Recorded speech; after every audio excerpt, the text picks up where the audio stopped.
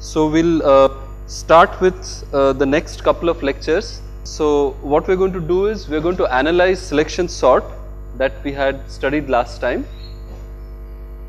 So here is a quick animation of selection sort just to recap what exactly happens. So this is an array of 6 integers and we want to sort it in decreasing order.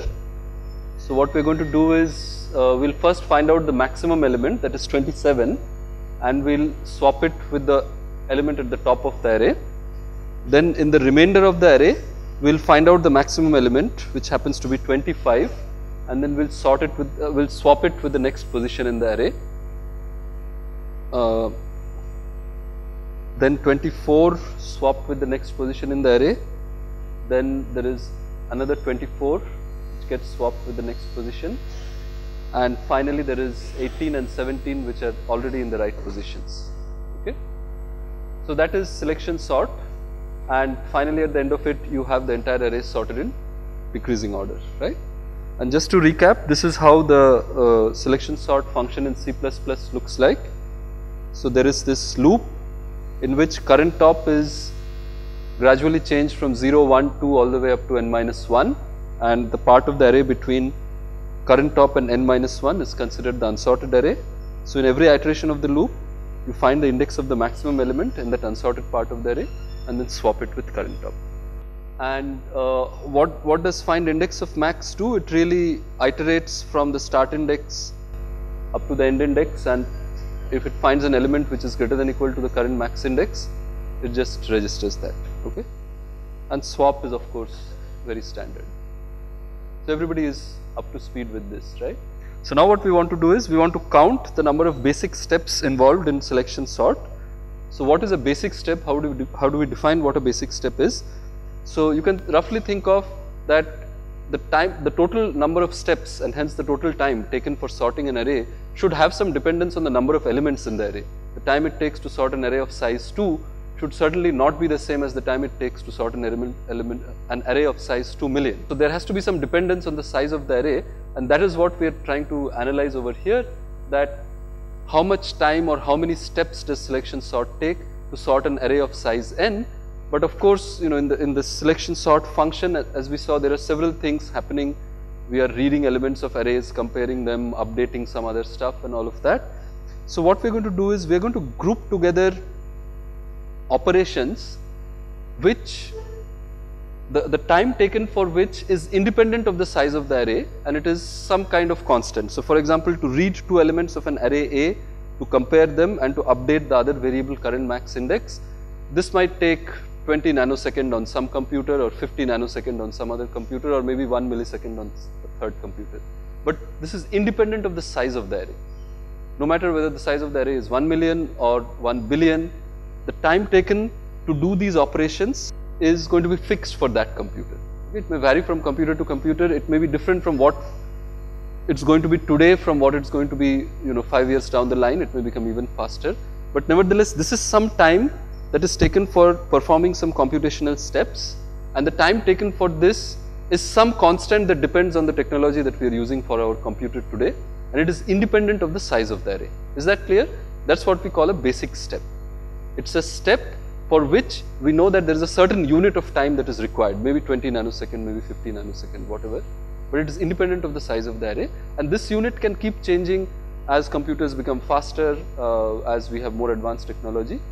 But nevertheless, this is one unit that is independent of the size of the array. Fine. Similarly, to swap 2 specified elements of an array, this time does not depend on how large the array is, it just depends on how fast your computer is running, right?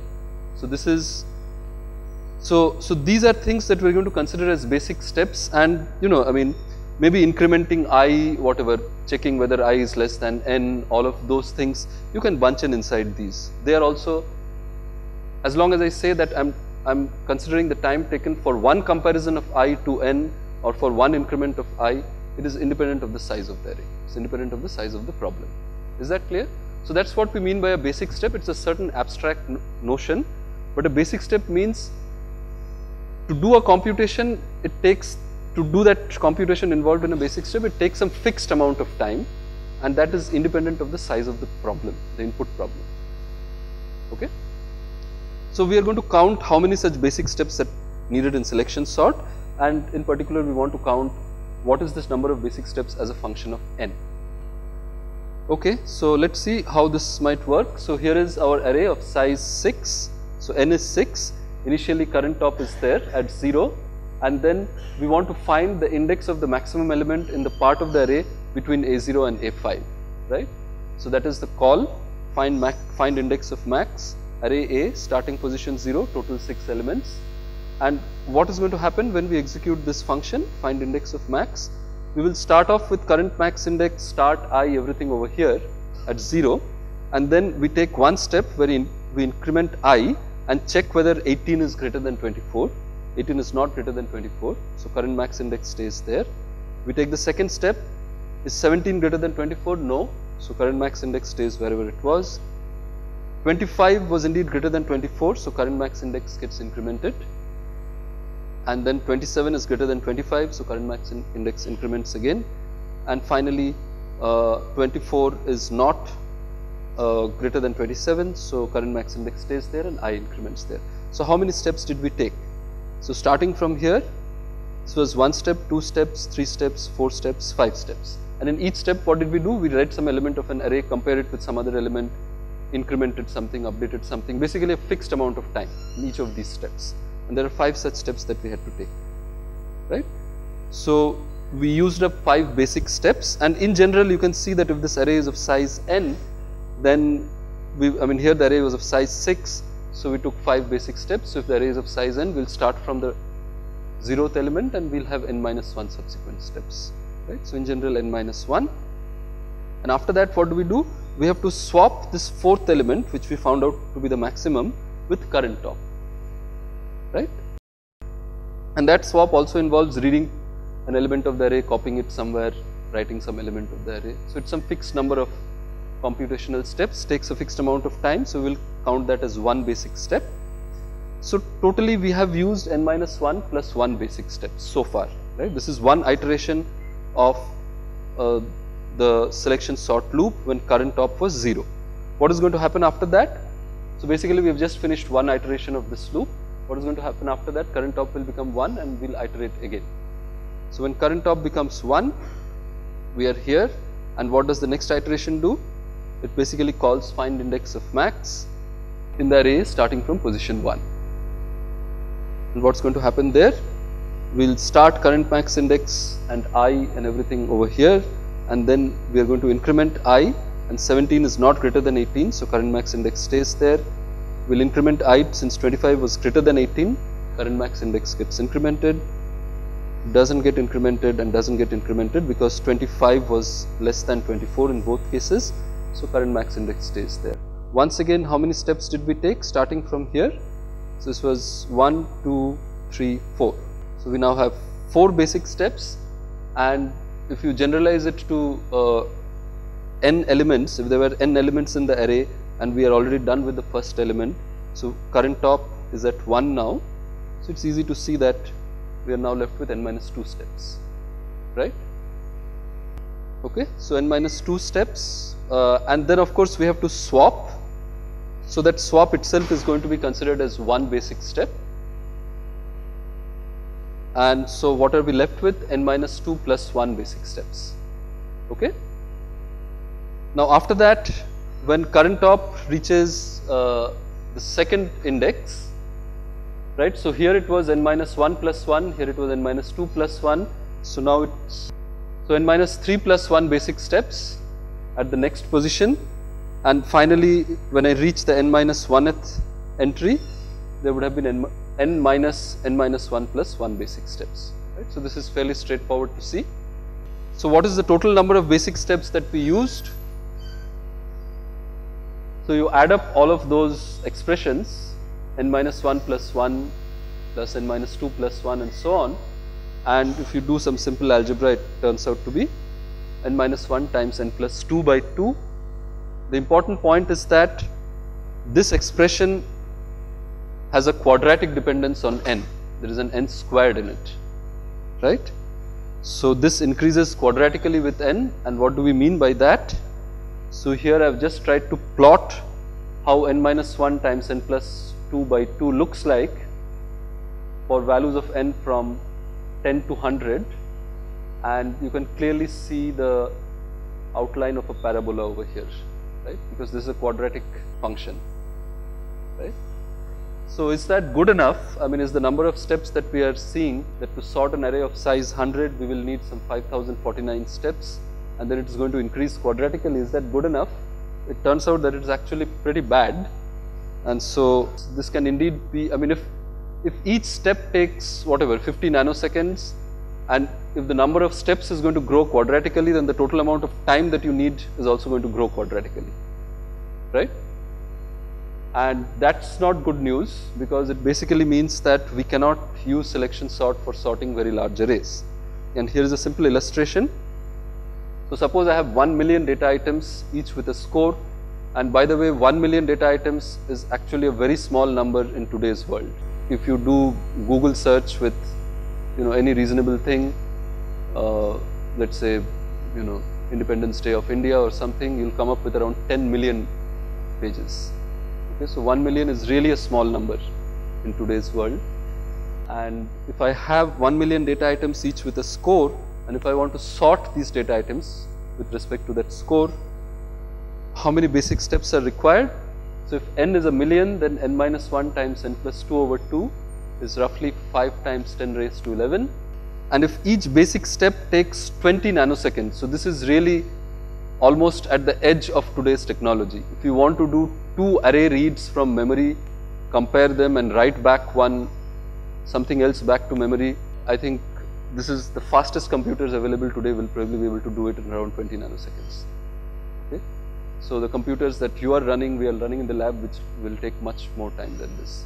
But even if I take that if each basic step takes 20 nanoseconds, and then if you multiply it by this number, you find that you need approximately 2.78 hours to sort an array of size 1 million, which is not large by today's standards.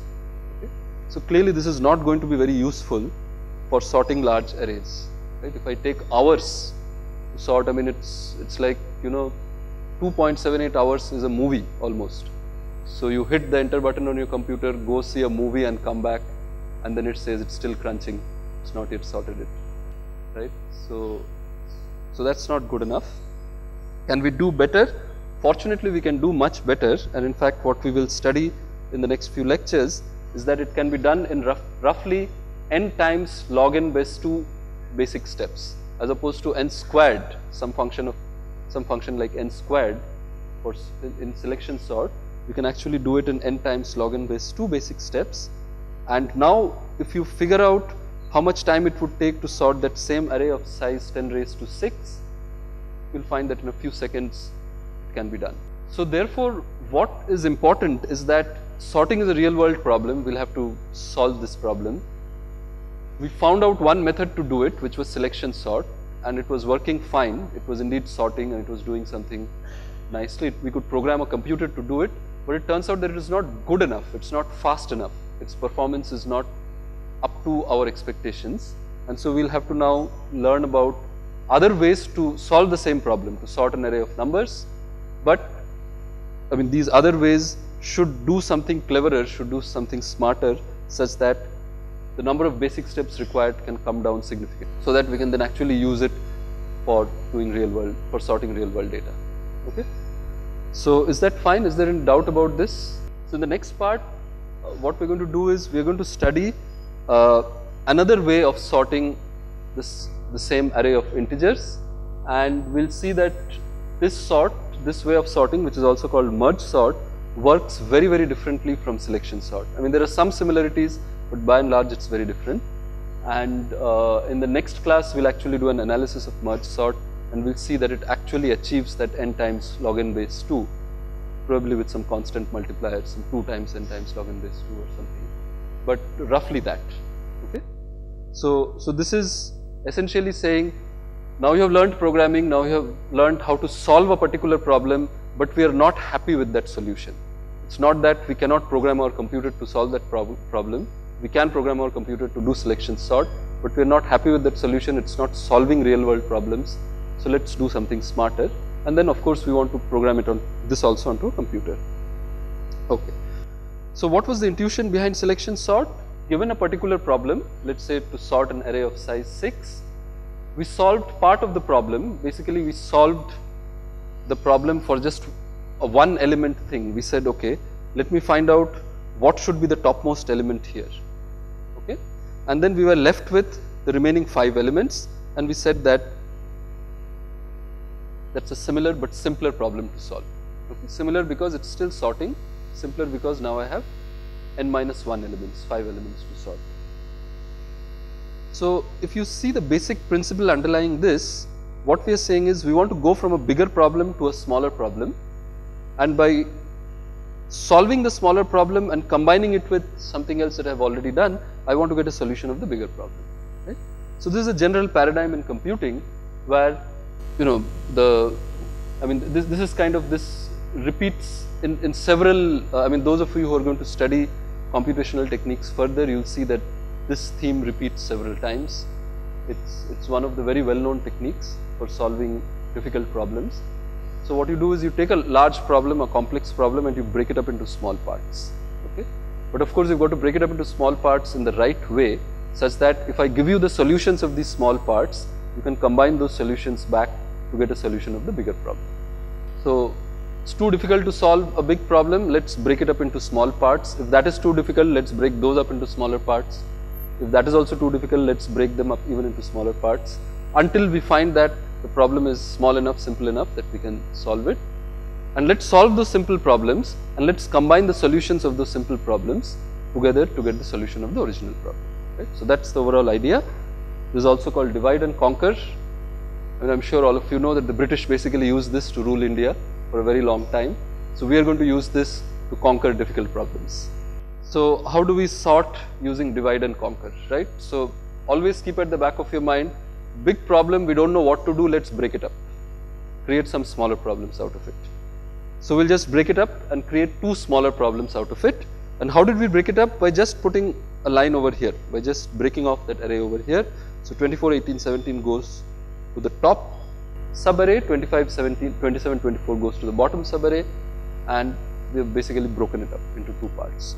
Now these 2 parts are themselves similar but simpler problems, right? I still have to sort those 2 parts.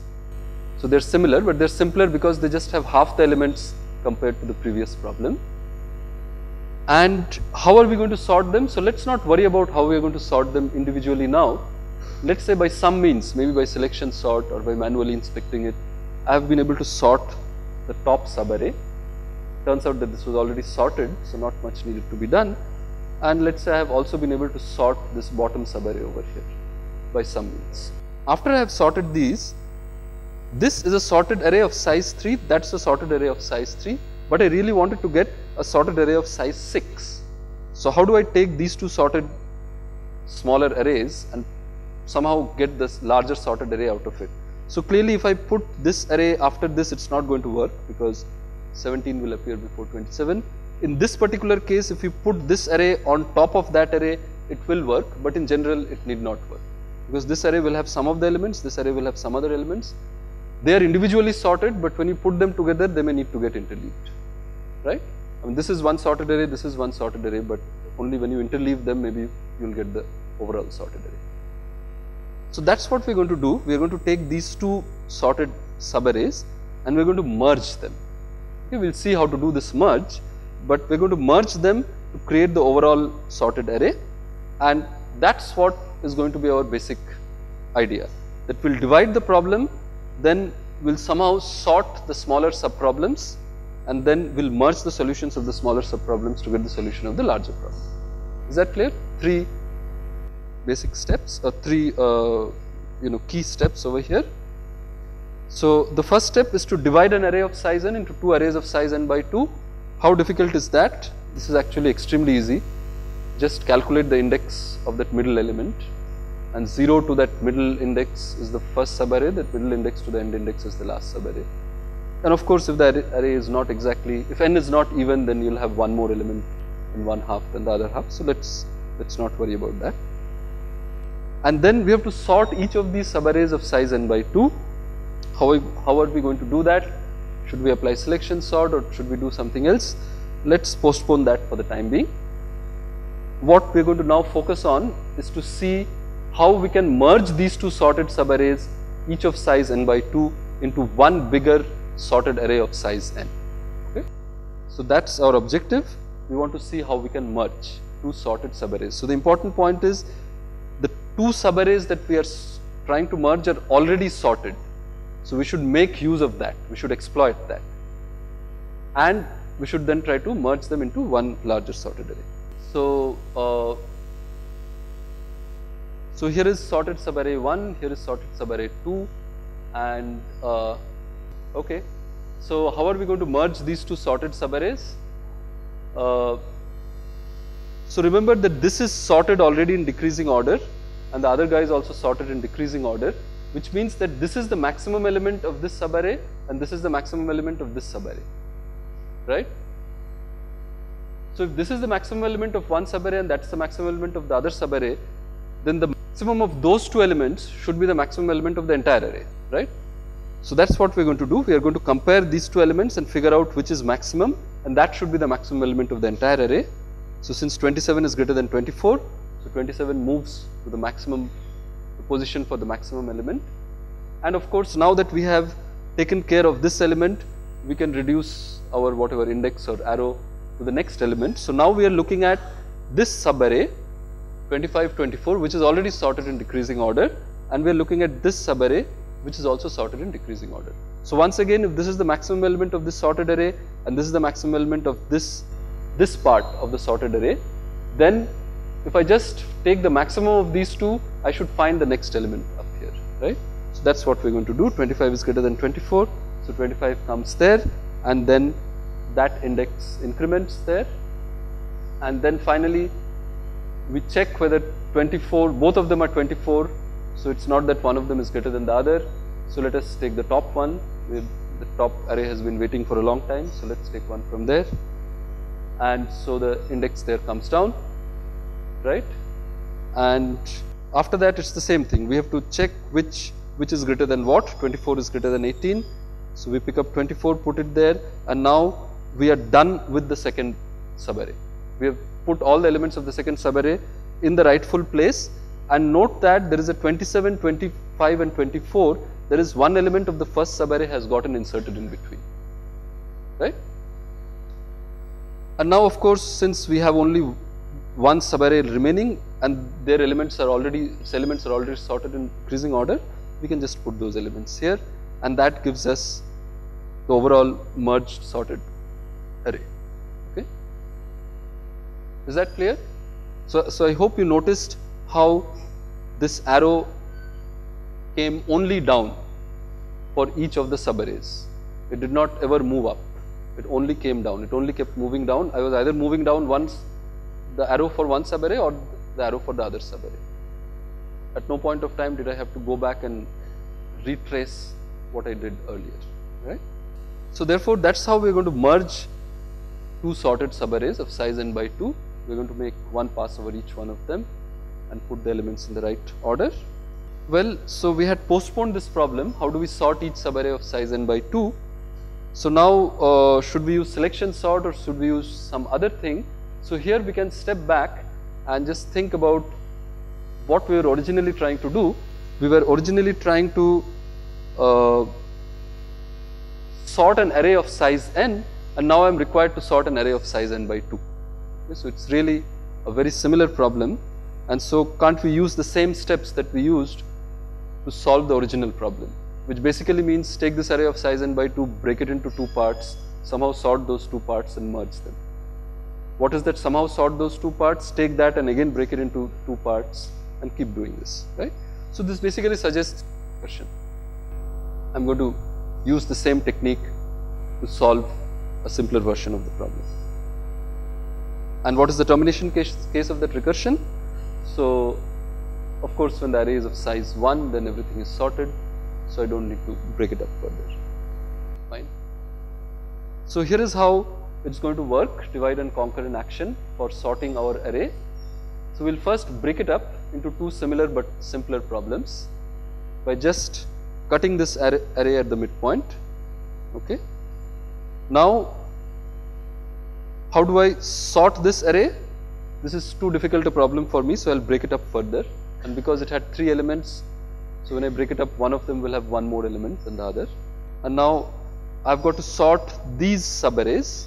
How do I sort that subarray? Since that has just one element, that is easy, I know it is already sorted. How do I sort the other subarray? It is too difficult, it has 2 elements. I know how to sort arrays of only size 1, so I will break it up further into 2 arrays of size 1, and then I know how to sort arrays of size 1, they are already sorted, nothing to be done, and then I am going to merge them back, right. So, when you merge those two back, you get this. So, now you have this sorted subarray, this was sorted because it was trivially sorted, it was of size 1, and this sorted subarray, and now we have got to merge them back into a sorted subarray over here, and then we have also got to solve the problem for this, but once again this is too difficult, let us break it up into smaller parts, and then one of these smaller parts I know how to solve, so that is done. The other smaller part is again difficult, so break it up into even further smaller parts, and then I know how to solve each of those cases, and then I just merge them back to get this, and then I merge those back to get this, and finally I merge these two back to get this. Okay, and that is the sorted array, and this entire process of going from the unsorted array on the left to the sorted array on the right by repeatedly breaking it up into 2 parts until we reached the case where we were left with an array of size just 1, and then we said that we know how to sort that array, and then we just merged everything back. So, this process is called merge sort, and it is kind of obvious why it is called merge sort. The key step here is actually merging. The other step is just breaking it up, breaking it up, breaking it up until we reach arrays of size 1, right. So, the key step here is really merging, so this is called merge sort. So, are there any doubts on this part of the lecture? No? Okay, good. They are dividing into 3 parts. There are no 3 parts, right? Every problem is, yeah, so you merge them and you get, this is now one sorted array, one sorted subarray, this is the other sorted subarray. So, once again you have 2 sorted subarrays and you want to merge them. Yeah, so once we merge them, we get one sorted bigger array, but now this bigger array happens to be a subarray of the original thing. So, now this is one sorted subarray, that is another sorted subarray, and then we merge it back again. Right. So, at every step I am saying that this is a more difficult problem, let me break it up into smaller problems. Once you solve the smaller problems, I will just combine them to get my solution. But how do I solve the smaller problem? Again break it up. Okay, fine. So, all of you have the answer sheets? Okay, good. So, let us start the quiz. Okay, so this is the first question. The number of basic steps to sort an array of n elements by selection sort grows quadratically with n, linearly with n, logarithmically with n, exponentially with n. Which of the following is or are not true about merge sort? It can be implemented as a recursive function. It's an example of computing by divide and conquer. It proceeds by finding an extreme element and sorting the remainder of the array, and it does not use any comparisons. So, which is or are not true about merge sort? Go to the next one. In merge sort, the merging of 2 subarrays happens before sorting either of the subarrays, after sorting both the subarrays, after sorting one but before sorting the other subarray, none of the above. So, which of the following cannot be considered a basic step when analyzing the performance of selection sort? Swapping 2 array elements, comparing one array element with another, reading an element of an array, finding the index of the maximum element. Which cannot be considered a basic step? And the last question, when sorting an array of size n by recursive merge sort, the termination case occurs when the size of the array is even, size of the array is odd, size of the array is 1, size of the array is exactly n by 2, and none of them. Okay, so now you should turn in your answer sheets to the TAs. TAs, please collect the answer sheets and bring them here. Okay, so now what we're going to do is we're going to try to solve some practice problems. So here is our practice question. We have seen part of this question in the last class. We want to follow up on that. Remember, in the last class I had actually drawn it out by hand, but here I've tried to put it slightly more formally. So we have an unsorted array A containing n elements, okay, and that could be our unsorted array, for example. And we want to modify selection sort so that we save some computation. Last time we said we want to save some computation, but now that we know what a basic step is, let's say that we want to modify selection sort so that we save some basic steps compared to selection sort as studied, and at the end of it A should be divided into 3 sorted segments, where the sorted segments could be of any size.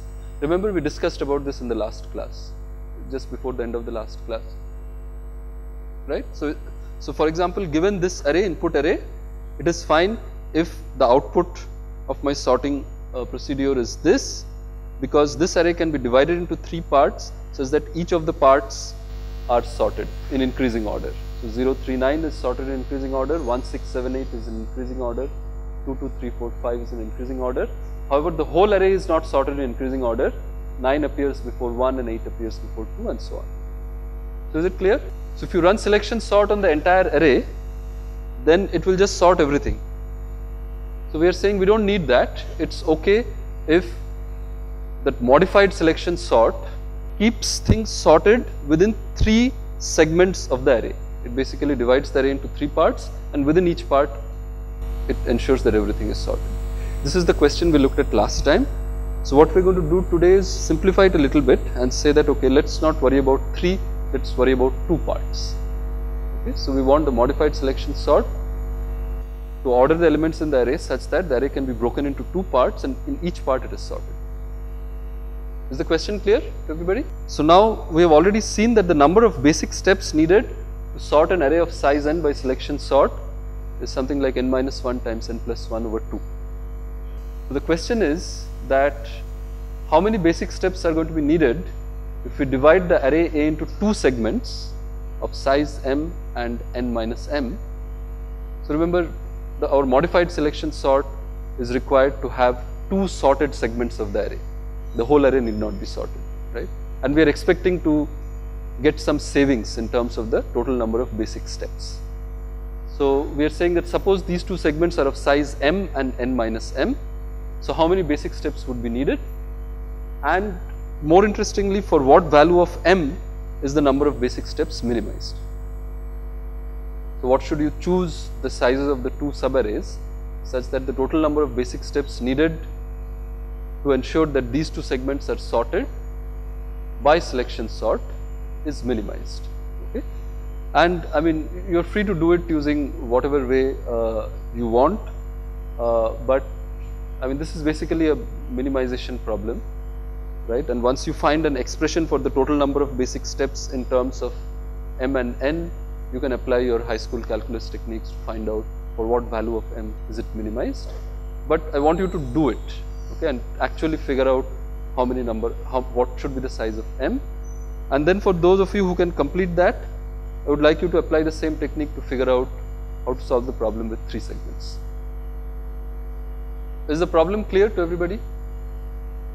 We are saying that we don't need the whole of selection sort. We just need selection sort to break the array into 2 parts so that each of them are sorted.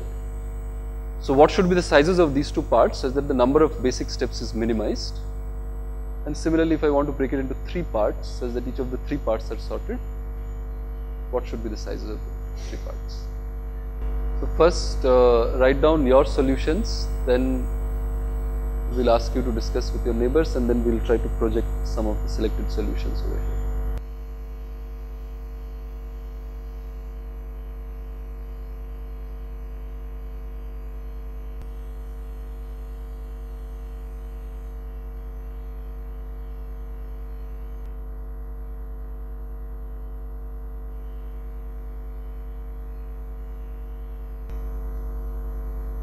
So I guess you can exchange your copies with your neighbors and discuss. How many of you have solved the case for 2 segments? And how many of you got n-1 and 1 as the answer? Nobody? n by 4 and 3n by 4 as the answer? Nobody? Okay. n by 2? Okay. So, okay, just swap it with your neighbors and see if... and how many of you got the answer for the 3 segment problem? We have actually solved it and found the answer. Not saying I think that this will be something. Nobody has got, oh, you have got the solution for the 3 segment. We have actually solved it and found the answer. Okay.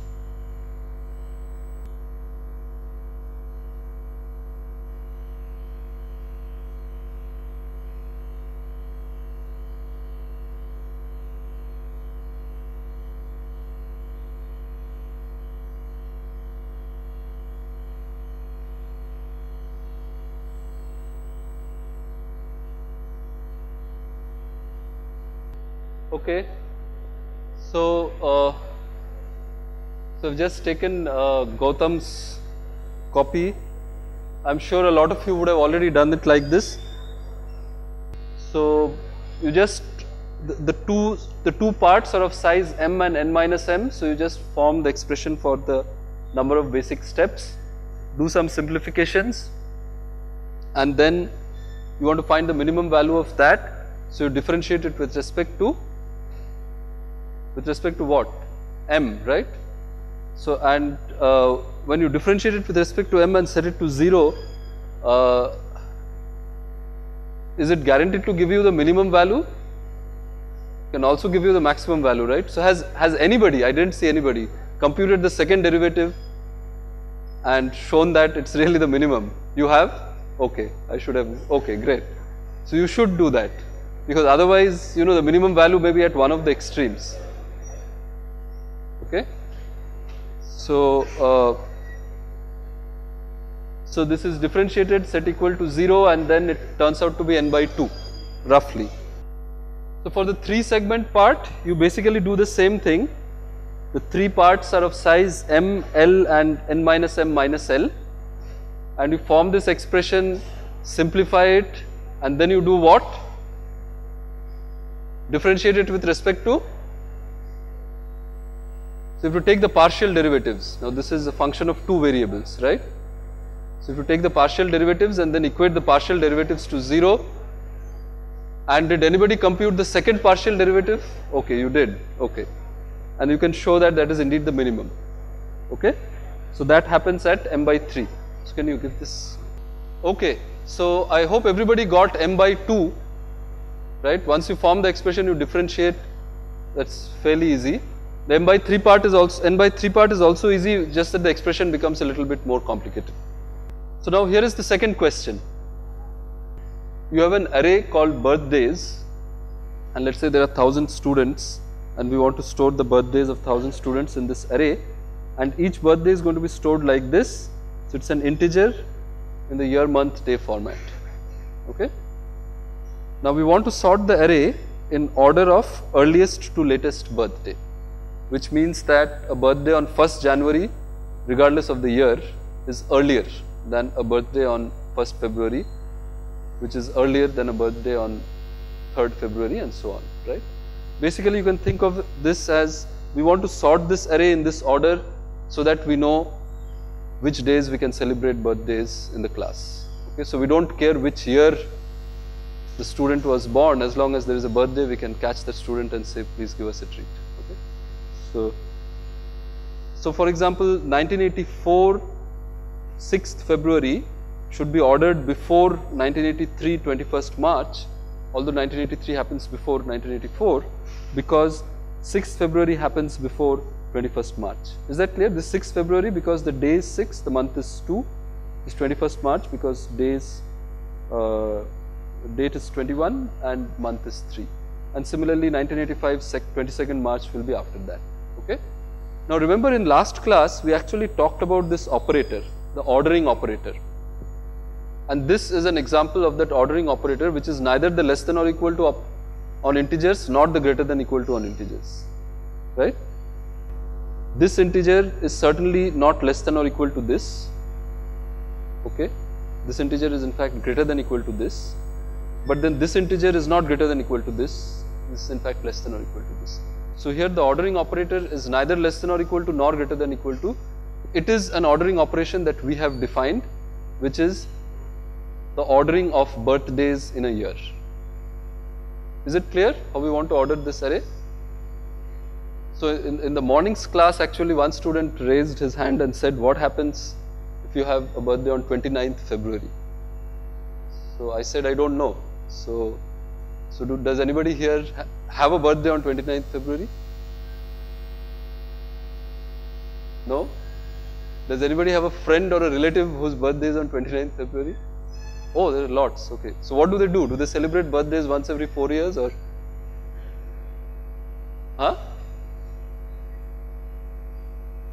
They celebrate on 28th. Okay. So if you have a birthday which is 29th February, maybe you can, I mean, from people with experience, they are saying they celebrate it on 28th. So we can consider it the same as 28th February.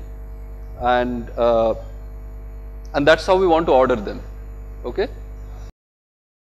Or maybe for the time being, let's just assume that no student in this class, which is true, right? No student in this class has birthday on 29th February.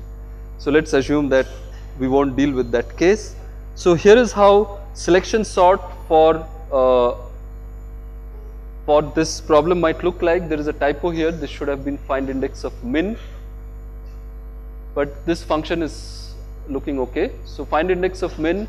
This is the loop that we had, remember, for selection sort to find the index of, I mean in the slides we had finding the index of the maximum element in the array. Here we want to really not find the index of the minimum element in the array. Here we want to find the index of the earliest birthday in the array. Okay. So we are asking, what should you put in over here?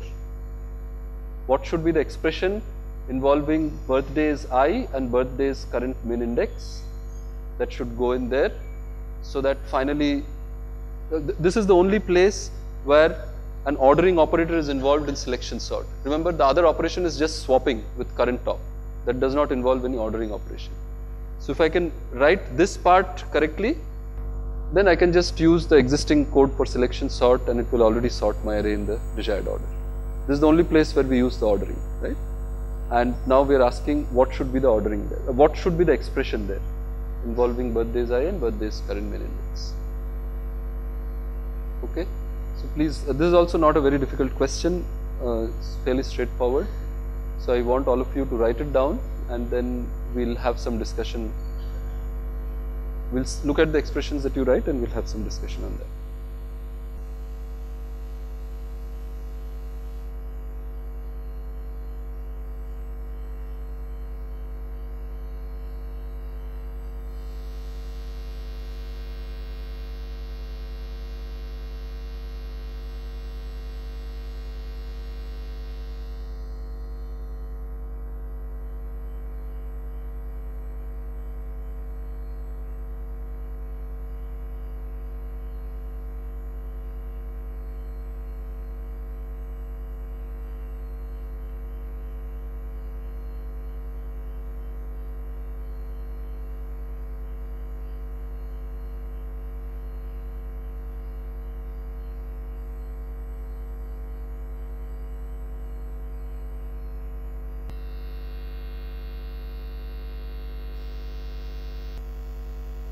Okay, so how many of you have solved it?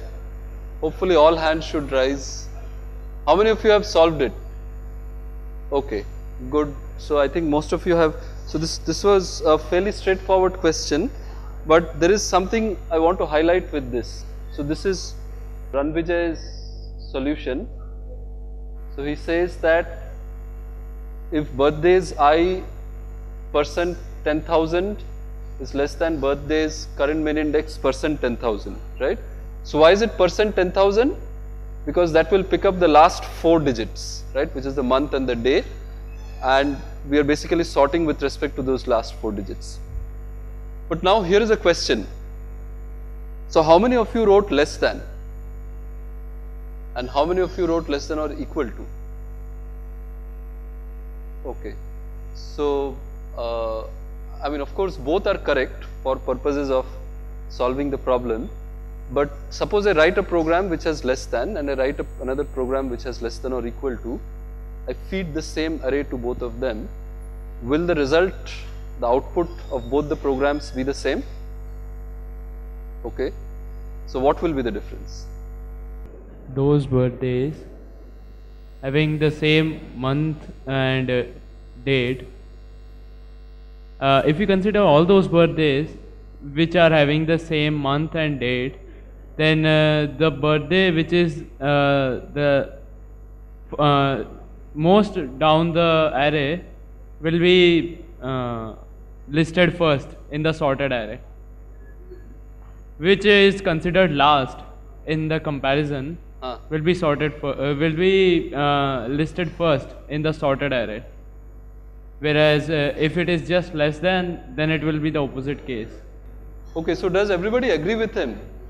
So what he's saying is that if you put less than, then so suppose in the array I have all the birthdays the same.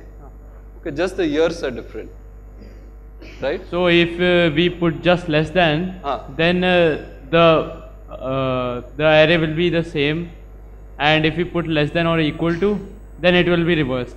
Then it will be reversed. Okay. So does everybody agree with him on that? So suppose I give you an input array in which, I mean, there's a very strange kind of class in which everybody has, all the 1,000 students have the birthday on the same day, same month. Okay. It's just that the years are different, I mean, possibly different. So the question is, if I put less than birthdays I percent 10,000, less than birthdays I percent birthdays whatever, current min index percent 10,000, how will that input array get sorted? So your claim is that it will stay the same, and if I put less than or equal to, it will get reversed. Okay, so if it is less than, it will remain the same. How many of you agree with that? Is the question clear? So in the entire array, birthdays, all the months and days are the same. So the only difference is years. Okay, and now we are sorting it using the program selection sort, and over here we just saw that one of the solutions suggested was birthdays I. So let us say my array birthdays is something like this. Okay, birthdays 0 is whatever, you know, let us say 1985 1st January, and birthdays 1 is 1986 1st January, and birthdays 2 is 1984 1st January. So my array is just like this, everything is 1st January, but here the years are different, right? And the two options that we saw was if birthdays I is less than, so birthdays I percent 10,000, some current min index whatever, percent 10,000. This was one solution, and the other one was if birthdays I percent 10,000 is less than equal to birthdays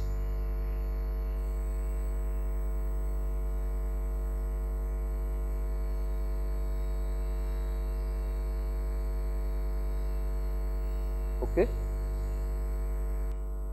So in an array like this, where all the months and days are the same, if I run selection sort with this, what is going to happen? Yes? Same as the input. The output will be the same as the input. Okay? Huh? If I use the less than sign on this array. Okay? And If I use less than or equal to, reverse.